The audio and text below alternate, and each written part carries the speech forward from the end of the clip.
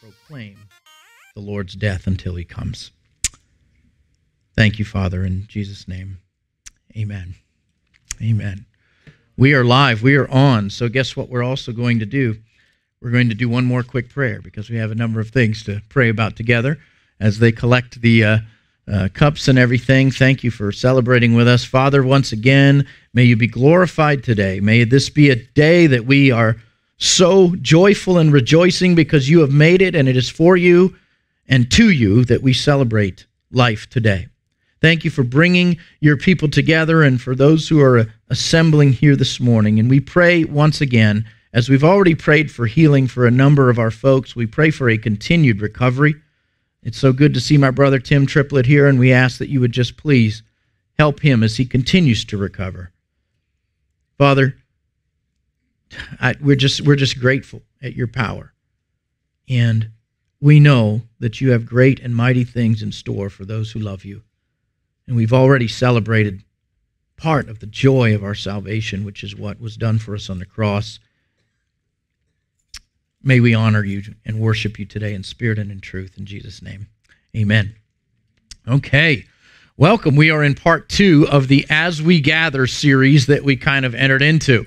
And the last 2 Sundays, my preaching times have been short. And the weird part is more people have viewed last week's sermon than ever, which I might want to take that as a hint there. Shorten it, buddy. I don't know what that means. I do know that it really resonated with a number of people that we are doing a series about what does it mean to gather together as the body of Christ. And it also is very significant in our day because more people than ever before, I think, are forsaking fellowshipping together with the body of Christ.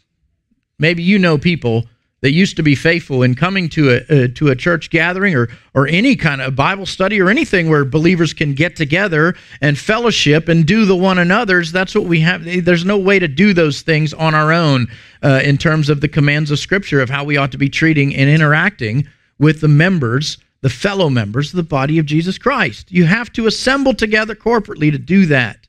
In Hebrews 10:25, we're going to keep bringing that verse up. And that is, do not forsake the assembling of yourselves together, as is the custom of some. And I would sort of say that extends to the custom of many in today's church, is that they don't want to come out anymore. It's not worth the drive or the gas money or getting out of bed. And some people have some issues and beef with other people in the church. We're going to be dealing with that in this series because you need to squash that in the name of the Lord Jesus Christ if you have beef with somebody else who's your brother and sister in Christ. You need to be the one to extend forgiveness and reconciliation and anything that needs to happen in order to have that wonderful, glorious, functioning unity among each other. Now, I will have to say, I believe this is a very loving congregation and a loving church for the most part, but we're all stinkers. Every single one of us, man. Every single one of us have issues, and we have these little things and quirks about our personality, and let's just say it, we struggle with sin, and so guess what? You're not going to see the best side of us all the time when we're together. Isn't that the sad truth? But again, if you go into a congregation where everybody's perfect, and they're sitting there with this plastered smile on their face, and, oh, everything's fine, and you look like you've entered the village of the damned, this weird collective robotic hive of people that are super happy all the time. No, wait a minute. That's not real either. That's not the body of Jesus Christ. We're all fallen, man, and without Jesus, we're nothing. And we need to be coming together in a humble understanding and embracing of our need for the Lord Jesus and our proclamation that He is the head of the church. I'm excited about the church. As I look into Scripture, as we looked last week, starting in Genesis 3, about the fact that there's a war going on, and if you've been called out of this sinful world, your father was the devil, sin was your master, and you were a slave to your own flesh and appetites in the demonic realm, but Jesus rescued you from that. He called you out of that. Now you're a special, peculiar, very strange people, but you're pilgrims passing through to a glorious eternity that the rest of the world without Christ is going to destruction. You have been called out of that.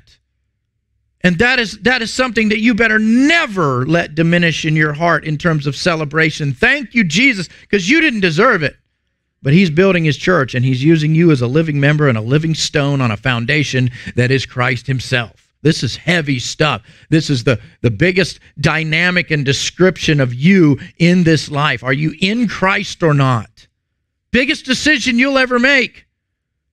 Biggest allegiance that you'll ever have. Much more important than any other choice in life is, are you going to choose to receive what Jesus did for you by faith? To believe in God and put your faith and trust in whom he sent, his Son, as the way, the truth, the life. There it is. If you're not in Christ, you are in trouble. That is true. You are in peril at this very moment. So please make sure. Please do that. We looked at how this blessing, it's already being talked about in the Old Testament, although in a hidden form, that there's some blessing going from Israel to all the nations, and it's Messiah. It's Israel's Messiah. He's the Savior of the whole world for any Gentile who will come to him. Any of the goyim in Hebrew, the nations, the people groups. It doesn't matter at what far reaches of this planet you find yourself on. You're not too far out of God's reach, but you must turn to him and repent and believe in the gospel. Amen? And the gospel is powerful, and it has permeated every continent on this planet. We still have people groups that have yet to hear about Jesus. He's going to reach them. It's going to get to them. Everybody gets a chance to accept and believe in the revelation of the gospel. We believe that by faith. It's that powerful. But already in the Old Testament, we read a passage last time. Go with me now to Isaiah 49. Isaiah 49. I can smell a part 3 coming on here with this. We don't have time to go to all the references that I think we need to look at. These are beautiful. But is it wasted time if we're in the Word? No. Listen to this wonderful proclamation in Isaiah 49 and see if you can't hear God's plan for something that we now know is called the church. Remember then, it's an idea and a concept that what do you mean God's going to reach Gentiles? The God of Abraham, Isaac, and Jacob is going to extend his love and forgiveness and extend repentance to Gentiles who will turn to him. Well, we already saw this even back in Old Testament Israel, didn't we? Where a God-fearing Gentile who's going to follow the God of Abraham, Isaac, and Jacob, well, they could come. They could be numbered in that congregation in the wilderness, if you will. But Isaiah 49 speaks of a time of the spread of the power of the gospel. And verses 1 through 9 of Isaiah 49. Listen to me, O islands, and pay attention, you peoples from afar. The Lord called me from the womb, and from the body of my mother he named me. He has made my mouth like a sharp sword. In the shadow of his hand he has concealed me, and he has also made me a select arrow. He has hidden me in his quiver. Who's speaking here? The Messiah. Mashiach is telling the nations, and that's a euphemism, islands and all the peoples from afar. That's everybody who's non-Jewish. That's everybody who's outside the boundaries of the land, of Haaretz. Listen, in Messiah, you're being invited to come to God. It says here, verse 3, he said to me, God said to me, you are my servant Israel, in whom I will show my glory. But I said, I have toiled in vain, and I have spent my strength for nothing in vanity. Yet surely the justice due to me is with the Lord, and my reward with my God. And now, says the Lord, who formed me from the womb to be his servant, to bring Jacob back to him, so that Israel might be gathered to him, for I am honored in the sight of the Lord, and my God is my strength. He says, it is too small a thing that you should be my servant to raise up the tribes of Jacob and to restore the preserved ones of Israel. I will also make you a light of the nations, so that my salvation may reach to the end of the earth. Praise God. Thus says the Lord, the Redeemer of Israel and its Holy One, to the despised one, to the one abhorred by the nation, to the servant of rulers. Kings will see and arise, princes will also bow down, because of the Lord who is faithful, the Holy One of Israel who has chosen you. Thus says the Lord, in a favorable time I have answered you, and in a day of salvation I have helped you.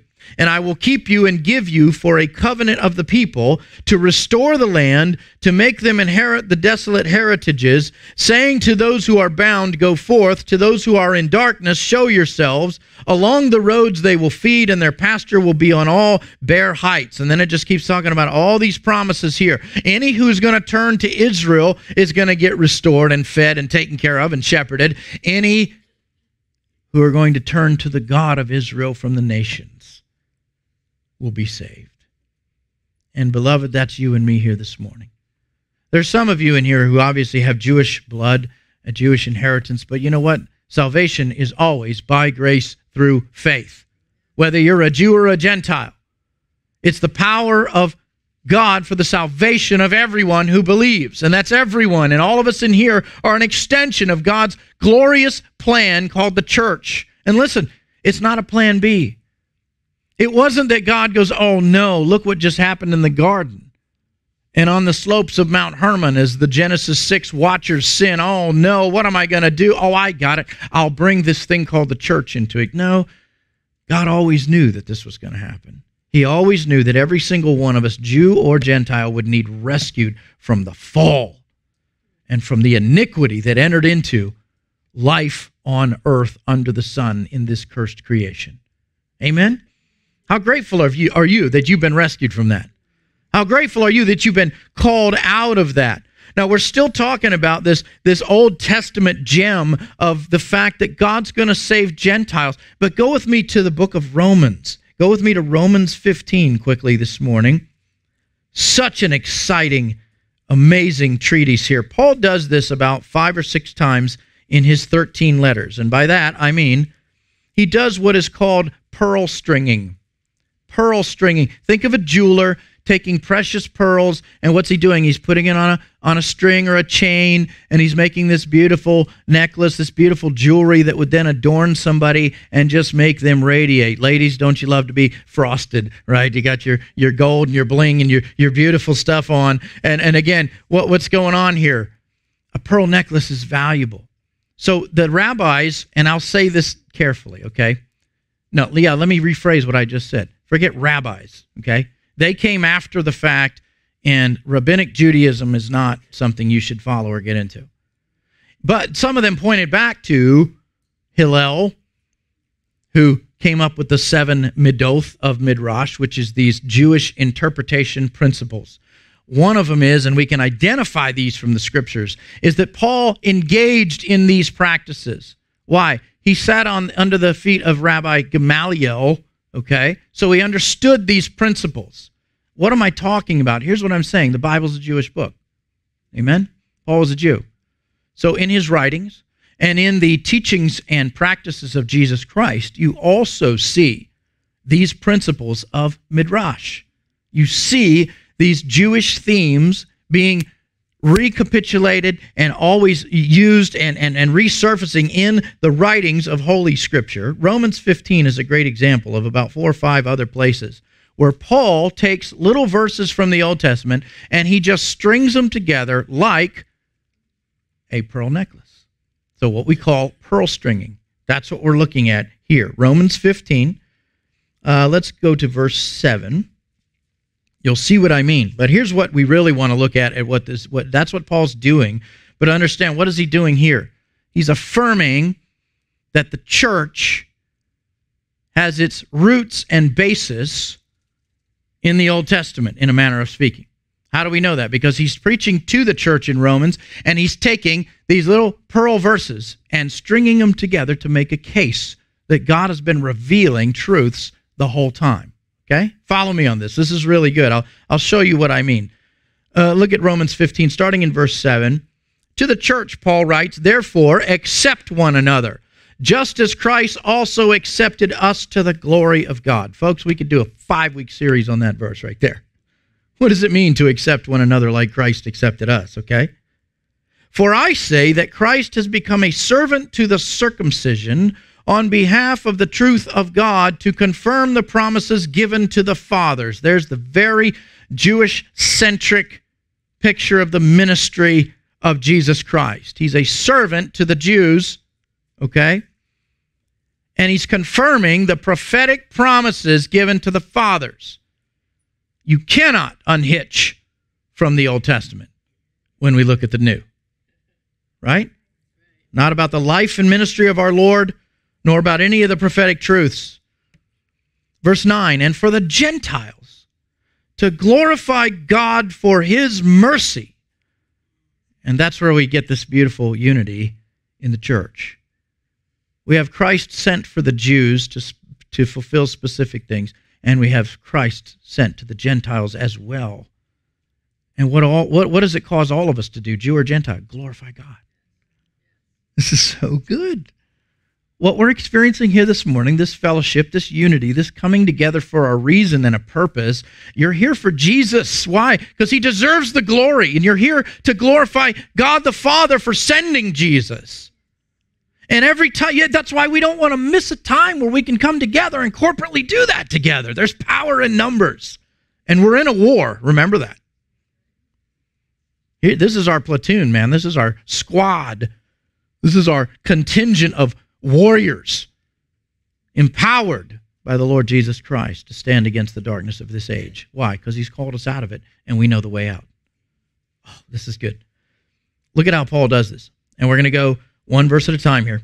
In verse 9, for the Gentiles to glorify God for his mercy. And then Paul says this, indicating the beginning of the pearl necklace. He says, as it is written, number 1, verse 9, therefore I will give praise to you among the Gentiles, and I will sing to your name. Where did he get that? 2 Samuel 22:50, as David exclaims that, and then the Psalm of David, Psalm 18:49. That's what he's quoting. Pearl number 1. Isn't that a pretty one? That's a beautiful one. Oh, he strings it together with verse 10. Again, he says, rejoice, O Gentiles, with his people. Verse 10 is a direct quote of Deuteronomy 32:43. There's another little pearl for the necklace. Verse 11, and again, praise the Lord, all you Gentiles, and let all the peoples praise him. Well, what's he quoting there? Psalm 117, verse 1, third pearl in the necklace. I love this. I love what he's doing. Verse 12, and again Isaiah says, there shall come the root of Jesse, and he who arises to rule over the Gentiles. In him shall the Gentiles hope. Psalm 11:10 he's quoting there. Verse 13, now may the God of hope fill you with all joy and peace in believing, so that you will abound in hope by the power of the Holy Spirit. And if you go all the way to verse 21, which he's talking about this idea of the Gentiles being blessed in Christ. And he says in verse 21, as it is written, they who had no news of him shall see, and they who shall have not heard shall understand. Again, a prophecy from Isaiah 52:15. Does Paul know how to put together a nice piece of jewelry or what? That's what he's doing. Just recognize that every time you see Paul begin to just kind of throw out these quotes from the Old Testament, oh, they're all connected, and they're all what? Backing up his point. Backing up his point that what? Then the Old Testament spoke prophetically of this beautiful thing called the church or Ekklesia.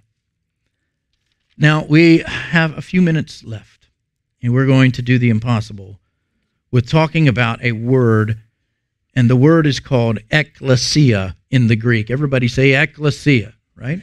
It's the root of where we get the theological term ecclesiology, the study of the church, or ecclesiastical, things pertaining to the church. Ekklesia means called out ones.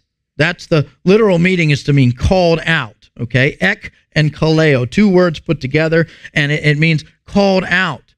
Now, it can mean a popular meeting, but especially some sort of a religious congregation. Think about the synagogue, which met in those days. That was a ekklesia, a called-out group of people. It's a gathering or throng called out to a public place. It can even be, as in Acts 19, verse 32, and Acts 19:41, an angry mob. And some churches feel like angry mobs, am I right? Like some churches, it doesn't mean always in the Greek a gathering that's always religious. It can be a gathering of people to, kill somebody or to lynch them, all right? But that's a way to use this. But we're talking about, in our context, and for the most part of the way that this word is used in the Scriptures, is a religious context. It's the saints on earth gathering, or the saints in heaven, all of which are called out from the world and called to God. It's the total body of believers called out of the world and to the kingdom of God. It's the invisible, and some would call this, although I don't like the word because of the loaded nature of what it's become, the mystical church or the visible church. We can see people who call themselves Christians are part of a visible church, but not everybody in the visible church is actually in Christ. Isn't that frightening? We'll get to that at some point. But the invisible portion of that, and again, some theologians have used the word mystical, meaning you can't see it. It's kind of this gathering that's known to God primarily. Okay, He knows who are His, even among those who call themselves Christians. Do you understand? But do you see how deep this word Ekklesia goes? But the fundamental, it's the called out. And this is what I love about Matthew 16. Guys, could we have the first slide up here? We have a slide of the Holy Land. See that beautiful snow-capped mountain in the distance there? Okay, we're going to start at the summit and work our way down. That's Mount Hermon, snow-capped much of the year in Israel there. And that is allegedly the site. I think we have another picture after this of Mount Hermon. There it is, a little bit closer. This was taken from a lookout there, looking over into what would be Syria, I think, behind the mount there.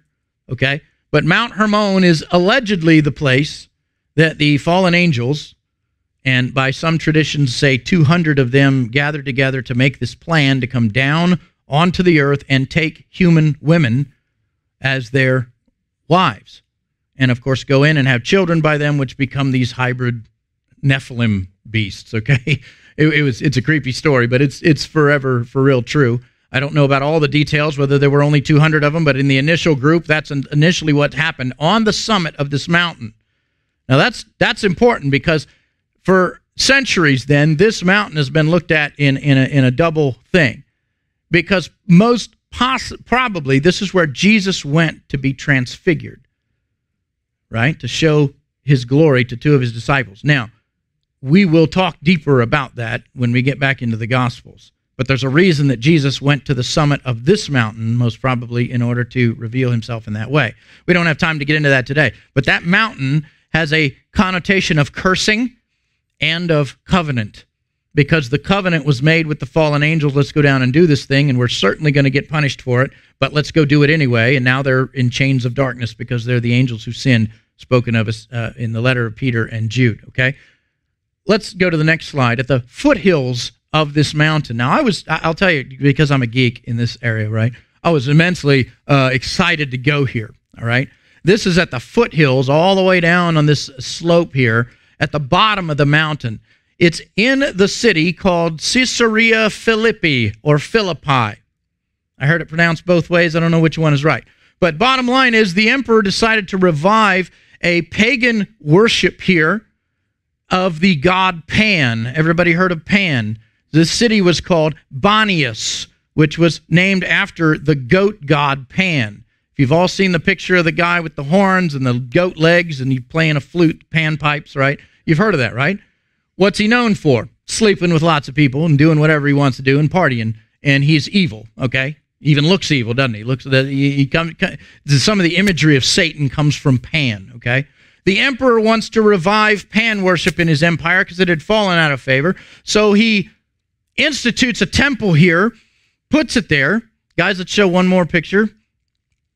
This is what it would have looked like in the days of Jesus. So you saw the cave there, and there's where it would have had like an entrance there all the way to the left, where they would go in and do a worship rite and then some other celebration here, okay? This is what Caesarea Philippi was known for. This is what Banias was known for, and it was dedicated to the god Pan, a false satanic demonic spirit.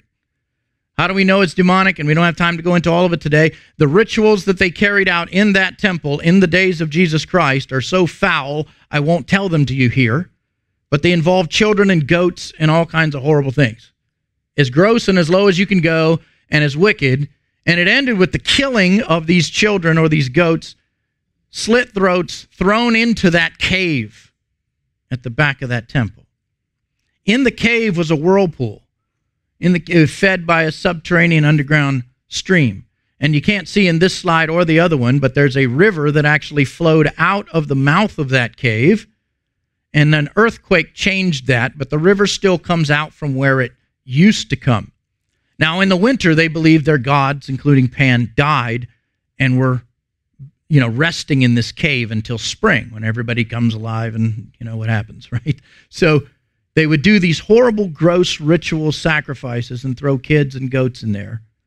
And if the gods accepted those sacrifices, then the waters that ran out of that would be clear. The blood wouldn't be in there. If the blood flowed out through the waters, and you can go there and see the waters there that lead up to the cave, then it meant their sacrifice wasn't accepted. But the bottom line is that gross? Yes. And there's the altar of the dancing goats right next to it, which is this other white part over here. We won't go into that. We're gonna have to talk about this when we get to the life of Christ. Here's the big thing that we're going to finish with today, okay? Go to the next slide, guys. This is in the walls right next to the big cave that I showed you, okay? These are where the idols of Pan or whatever other gods they were worshiping would be put into the side. I took all these pictures because this place is immensely fascinating to me. Here's why. In the days of Christ, this was known. And if you look at history, you'll see 7 places at least that have been designated this across our planet. The gates of what? Hell or Hades. The cave to the underworld, wherein their demonic spirits dwell and then come out during the spring. All right? Creepy stuff. Am I right? So you can imagine the disciples of Christ as Jesus leads them there. As we pick this up in Matthew 16, he goes in. There's no real good reason for good Jews to go to Caesarea Philippi anywhere near where this is at. But this is what it's known for. That's the city where there's the gates of Hades there. The gates of the underworld are there. The gates of hell are there. Why? And look at all the evil stuff they do. Could you imagine the disciples must kind of be thinking, what are we doing here? And I love this part of the narrative in Matthew chapter 16. Look at verse 13. We know this well. We're going to pick this up more in depth when we get to this portion in the Gospels. Now, when Jesus came into the district of Caesarea Philippi, he was asking his disciples, "Who do people say that the Son of Man is?" And they said, "Some say John the Baptist, and others Elijah, but still others Jeremiah or one of the prophets." And I love this because this is the crucial question to this very hour that you better answer for yourself. If you're listening online today and you don't know the Lord Jesus, this is what you have to come to terms with in your life at this point. If you do know the Lord Jesus, that means you have come to terms with this question. Look at what he says. He says, I don't care, in effect, he's saying, I don't care what everybody else says. Because he says, what's the popular opinion of who I am? And they had all these answers. Oh, he's this prophet come back from the dead. Oh, he's this guy. Oh, he's that guy. Oh, it's John the Baptist. It's this and that. Jesus goes, no, but who do you say that I am? Isn't that the question of the hour? Isn't that the question that every man, woman, and child on the face of this planet who draws breath has to answer for themselves? Who do you say that I am? Because the matter, it matters. Theology matters. Christology matters. Who you say Jesus is matters. Because if your Jesus isn't the Jesus as described in Scripture, you got the wrong guy, man. And you will die for that. You will be punished eternally for dying with the wrong Jesus. And that includes the person who goes, well, I don't think there is a Jesus. Then you're in trouble, man. Amen? Oh, the Mormons, oh, he was the spirit brother of Lucifer. Dude, you're in trouble. The Jehovah's Witnesses, oh, he's really the Archangel Michael who's not really God. No, you're in trouble. He's a lesser God. No, you're in trouble. Oh, he's the New Age Christ who's coming back to ascend all. No, right? Right? Oh, he's the nice moral teacher who really tolerates everybody. No. You better repent all day long, baby, in sackcloth and ashes, because it matters who you say he is. Do you get that? That's what he's telling his disciples. Now think about it. He's breathing the air of Bonius when he's saying this. They're in the spot where the gates of hell is, and Jesus says these wonderful words. Well, Simon says these words first. Who do you say that I am? Verse 16, Simon Peter answered. Now, Peter said a lot of stuff. And some of it was really boneheaded. This isn't one of those times. A few verses later, he's going to say something, and Jesus is going to go, "Get behind me, Satan." All right? So this is no guarantee that Peter's got it all right all the time. He's definitely not the first pope. We'll get to that in a second. Simon Peter answered, "You are the Christ, the Son of the living God." Amen? If that's your Jesus, you got the right one. Jesus affirms that. Jesus said to him, verse 17, "Blessed are you, Simon, son of Jonah, because flesh and blood did not reveal this to you, but my Father who is in heaven. I also say to you that you are Peter, Petros, rock or little stone." This is a nickname Jesus gives him. In Aramaic, it's Kepha or Cephas in the Greek. Peter is Jesus' nickname for Kepha, okay? He says, "You are Petros, you are," and what he's doing is a play on words here, okay? So he says, "You are a little stone," in verse 18, "and upon this Petra," a different word, related but different. Look at what he's saying. You're the little stone, but on this massive boulder, or on this foundational bedrock. Think Matthew 7, the wise man builds his house upon a rock, meaning on bedrock, which unless you live in California is generally pretty solid, okay? But what is it? Peter, you're the pebble, but on the rock I will build my Ekklesia, my church. This is so good. Don't miss this as we close. "And the gates of Hades will not overpower it." Amen? This is so wonderful. Do not miss what we are a part of in here this morning. It is that which is so powerful that it will thwart all the attacks of the evil one. And the word gates here is, again, it's been noted. It's not just, gates aren't generally offensive, but they stand for authority and power. And we have to understand, hell has authority and power. Hades, the grave, has authority and power, but not for the believer in Jesus Christ. Not to the church. Do you understand that this morning, what Jesus is saying in the very place that every single person would have understood what he said in context? The gates of hell, that cave over there that represents the power and authority of the evil one over all this whole city, what? Will never overpower the church that I'm building. And I'm building it on the rock. Many have said, this is a debated passage, but the rock is not Peter. Peter's the little stone. Jesus is making a play on words. He goes, "I'm going for the foundation, baby. I'm going for what you said, which is your confession that I am the Christ, the Son of the living God." That's the rock the church is built on. Amen? Jesus is the foundation of the church. Amen? He is the chief cornerstone, as our brother read this morning, which I love that you read that passage, because I had that down here. And you're going to go on your own because we're out of time. 1 Corinthians 3:11, Ephesians 2:20, and Acts 4:11. Jesus is the stone rejected by the builders, but he's the cornerstone that's chief. The church of Jesus Christ is built upon the fact that Jesus is the Christ and the Son of the living God. And all that hell throws at it will not overcome it. Amen? Let's bow. Father, thank you. We praise you for the church. We praise you for the power demonstrated there in Bonias that day that continues to reverberate into this room, which is filled with the saints of the living God this morning. Lord, I pray that everybody in here is truly a member of the body of Christ, truly belongs to you, and is truly a living stone, a little one that's being built into a spiritual house on the foundational, massive, stable rock of Jesus Christ who's building it. Amen. Father God, thank you. Bless you. And we affirm that Jesus is calling out many into his body this very hour. Thank you for calling us. It's in his name we pray. Amen.